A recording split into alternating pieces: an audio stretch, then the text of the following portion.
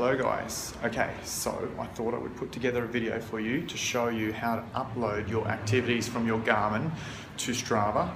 I know when I first got my Garmin there was nothing on YouTube or nothing that could show you how to do it. So I've put together a little video. It's pretty simple and this is how it's done. Good luck.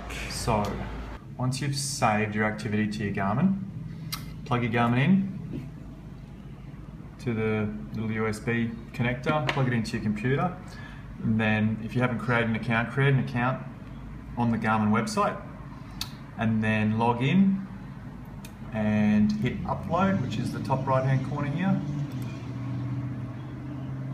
And now when you do this the first time, it'll prompt you to install an add-on, and it's just a little program that recognizes the Garmin, a little connect program.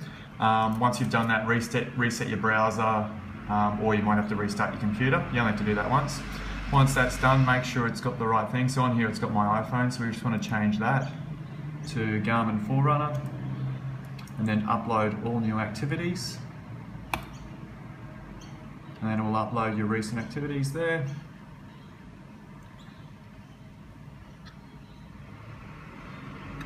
Now this is the latest activity, so click on View Details.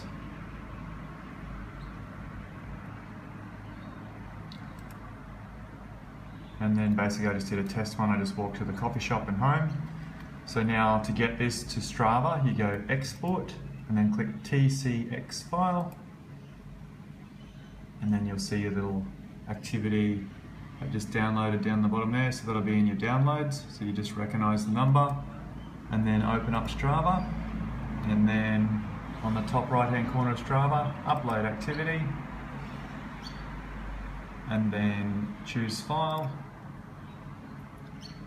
click on your downloads if it's not already in there, and then there's my latest activity there, so I double click on that and then that'll upload to Strava, and that'll detect what sort of exercise it is.